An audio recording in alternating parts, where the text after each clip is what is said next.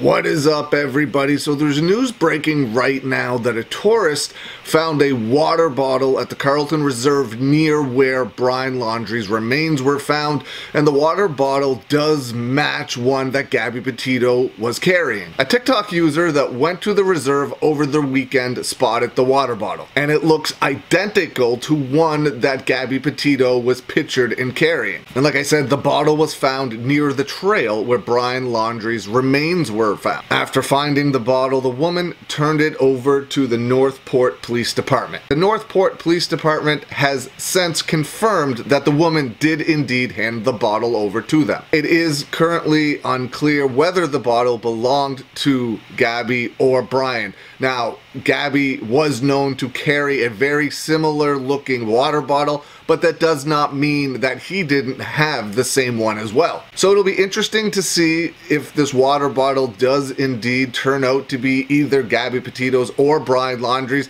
I mean, they probably mass produced these into the thousands, so it could be anybody's, but it was found near where Brian Laundrie's remains were found, and they do have evidence showing that Gabby Petito did have a very similar looking water bottle. So there's still things out there that are being found and being uncovered.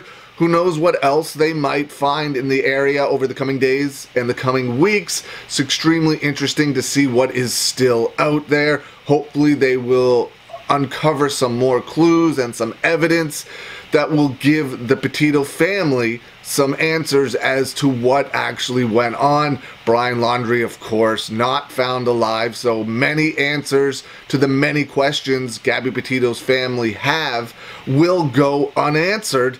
But hopefully, like I said, there's some information out there that will get them some answers to some of the questions. I hope everybody out there is having a good day today, and I will see you again soon. Thanks for watching.